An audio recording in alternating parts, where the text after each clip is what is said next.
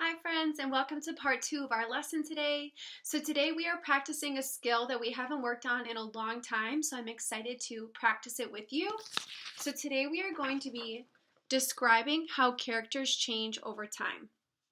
Step 1, what does the character want? Step 2, what does the character do? Step 3, how does the character feel in the beginning, middle, and end? Step 4, how does the character change? So today we're going to be practicing with our text, Henry's Freedom Box. We're going to do a question together trying to figure out how Henry changed throughout this text. But first, as always, I'm going to show you how I follow my steps. And we're going to do that using our book, Lucky Beans. So this is a text that we read in our online learning a few weeks back. For my friends that did not get a chance to do this read aloud with us, I'm going to quickly go over what this text is about. So this is a fiction text about our friend Marshall. He's the main character. And Marshall is just sick and tired of having beans every night for dinner. But then he realizes that he can win a sewing machine for his mother because he knows that his mother really needs a new sewing machine. And he knows he's able to do this by winning a contest that a store is having by guessing the correct number of beans in this jar. So the way he's able to do that is he's able to work with his mother and do his own research looking at different jars and trying to guess the amount that are in these jars. So both him and his mother together are able to figure out almost the exact number of beans in the jar. And for that reason, they win the contest and they win the sewing machine, and then they also win a lifetime supply of beans, which is kind of a funny part in the story. So the lesson that Marshall learns is that he learns he should be grateful and not complaining about having to eat beans every night, because it was his knowledge of beans and his mother's knowledge of beans that helped them win the contest. So he learned to be more grateful. So now that we have reviewed what happened in this book, I'm going to follow our steps to try to figure out how our friend Marshall changed throughout this text. Step number 1, what does the character want? We know that Marshall in this text, we learned right from the get-go that something that Marshall wants the most in this text is he wants to be able to win the sewing machine for his mother. So he wants to win the contest and correct the correct amount of beans in the jar. Step 2, what does the character do? What Marshall does to win this contest is he does a lot of work, a lot of research, looking at different jars in his mother's basement and working with his mother to try to guess the correct amount. And he's able to successfully do that. Step 3, how does the character feel in the beginning, middle, end? So in the beginning, we can tell that Marshall is really annoyed that he has to eat beans every night for dinner. We have it right on the first few pages of the text. He says that he really started hating beans because it's all his mother could afford to have for dinner every night. And then we know by the end, Marshall, because they won the contest, he ends up being really grateful for his mother's knowledge of beans and the fact that they have beans every night, because it's this knowledge that gave them the contest win, that allowed them to win the contest. So step 4, how does their character change? How does the character change? As I had mentioned, the character change and the lesson learned are kind of similar in this story. Marshall changes because he learns that he should be grateful for the things that he has. He should be grateful that his mom has dinner for him every night, and he should be grateful that his mother is so knowledgeable about the beans because it's that knowledge that helped them win the contest. So now, friends, we're going to practice together with our text that we've been reading the last couple of days, which is Henry's Freedom Box. So let's go ahead and follow our steps and try to figure out how that's Lucky Beans, silly Mishmansky, how Henry changes in this text. And I'm going to need your help for this question. Step 1, what does the character want? I want you guys to think, what does Henry want in this text more than anything else? I'm going to flip to a page that might be kind of helpful for you in figuring out what he wants. And I want you guys to answer to yourself or the person next to you. What does he want?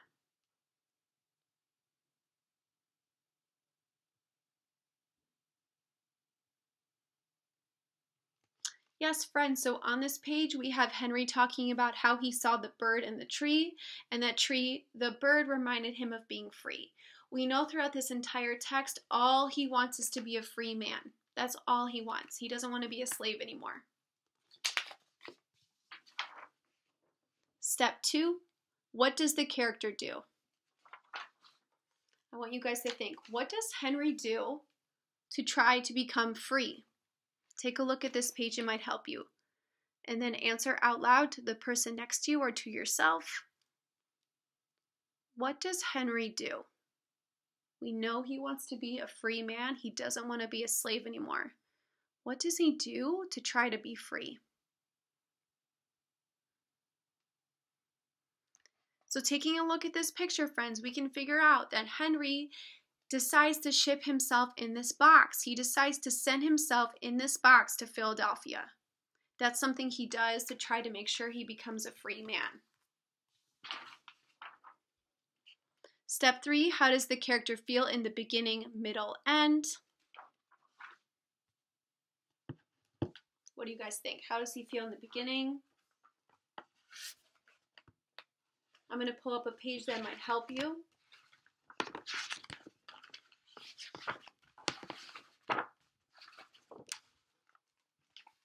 Thinking about this part in the text,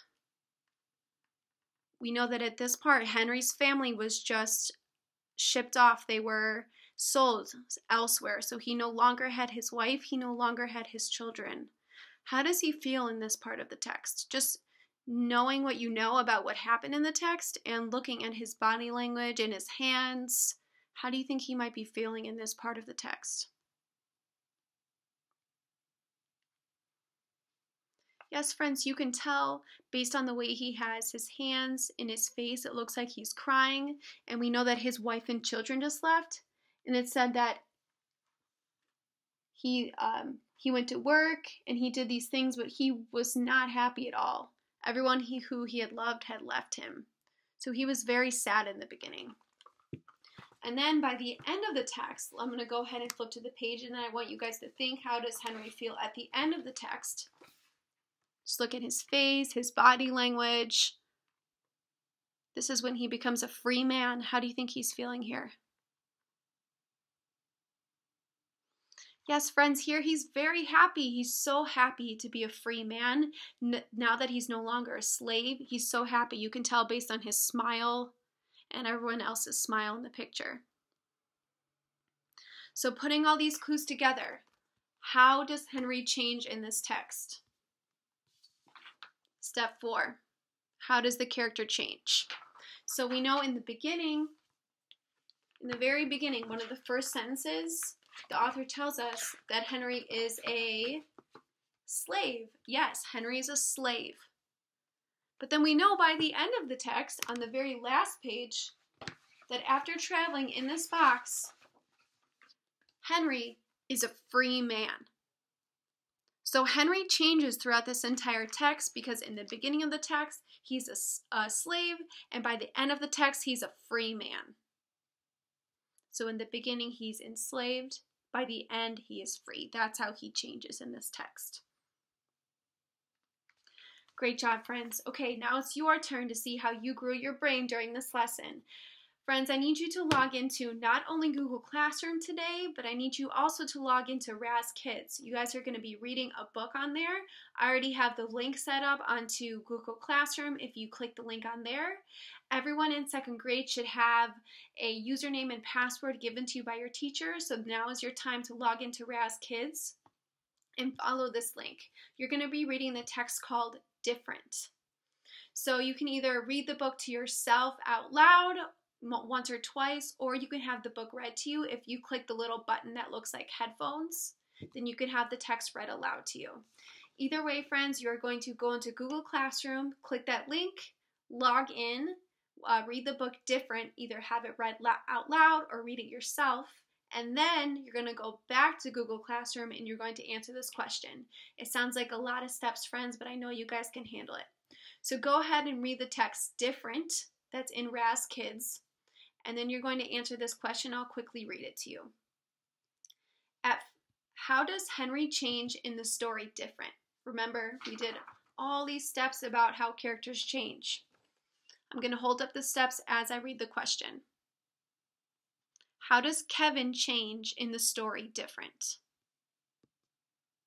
At first, Kevin doesn't like the boys, but at the end, they are all friends. At first, Kevin likes Joey, but at the end, he thinks Joey is mean. C. At first, Kevin is excited to see the boys and play with them, but at the end, he realizes they are mean and defends Kevin. D. At first, Kevin doesn't like basketball, but at the end, it is his favorite sport to play. Looking at our steps. What does the character want? What does the character do? How does he feel in the beginning, middle, end? And how does the character change? All right, friends, make sure you read that text different and answer the question in Google Classroom, and I'll see you guys tomorrow.